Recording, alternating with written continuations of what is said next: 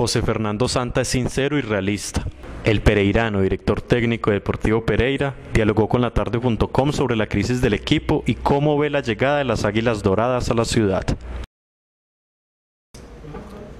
Bueno, digamos que más que un balance es un panorama aún oscuro. Yo creo que hay muchísimas situaciones por resolver. Estamos en ese trabajo, en ese camino de poder encontrar esas posibles soluciones. Y con respecto a nuestra responsabilidad, que es la parte deportiva y los resultados, estamos tratando de trabajar arduamente para intentar mejorar, intentar ganar un poco de tiempo y hacer viable este proceso. Hay muchas dificultades de la parte deportiva y administrativa que van de la mano, y si las logramos solucionar poco a poco, seguramente el panorama y la situación la podemos revertir. Bueno, para hablar de realidades, yo creo que los hinchas del Deportivo Pereira tienen más autoridad moral como para conocer la situación. Yo recién tengo un mes en el equipo y pues obviamente me ha tocado vivir en carne propia las dificultades, pero al igual que los hinchas no pierdo la ilusión, tengo muchas ganas de hacer mi trabajo. Los hinchas del Deportivo Pereira, no podemos perder la ilusión y tenemos que aferrarnos a esa esperanza de que esto puede mejorar, y la única forma de mejorarla es si tanto ellos como nosotros nos unimos en la misma causa, que es el Deportivo Pereira.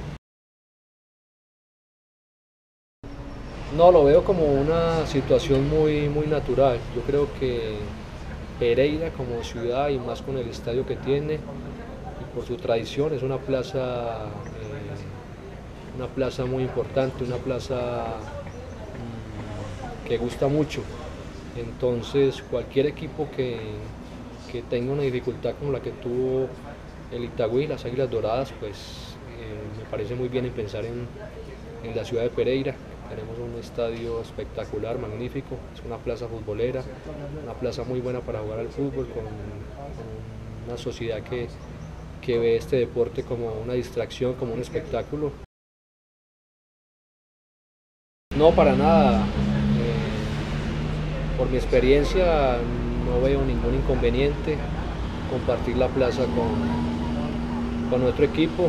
Pues futbolísticamente o deportivamente me hice en Medellín, donde hay 4 o 5 equipos y no tienen el más mínimo inconveniente. Yo creo que es simplemente una distracción más para la sociedad de nuestra ciudad. Estoy convencido también que nuestra hinchada va a seguir fiel a nuestro equipo y simplemente van a coger a Itagüí como una alternativa, como la manera de, por el momento, ver fútbol de la A. Lo veo de esa manera y no tengo ningún inconveniente, y mucho menos celos deportivos. No, yo creo que el Deportivo Pereira es un equipo con muchas metas por cumplir y nos podríamos referir a una cantidad. Yo creo que el sueño más inmediato que tenemos todos los pereiranos es volver a tener el equipo en la A. Ese es el sueño más a corto plazo. Me encantaría poder sacar al Deportivo Pereira campeón o verlo campeón. Eso también es otro sueño para el equipo, y así sucesivamente una cantidad de metas que a este equipo le falta por cumplir.